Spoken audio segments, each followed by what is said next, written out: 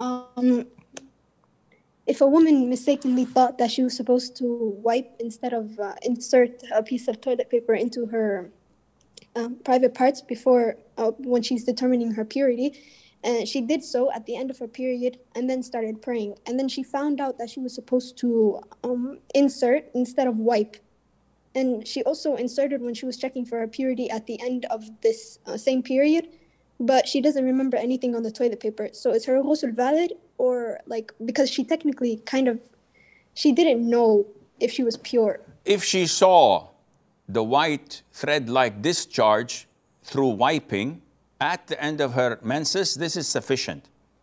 The issue is if she did not see the white thread-like through wiping, and she did not insert a piece of cotton to ensure that she is totally dry from the inside. This is what is debatable, and I would highly suggest that she repeats her ghusl. But if she saw, without inserting anything, the white thread-like discharge, that would be sufficient, inshallah.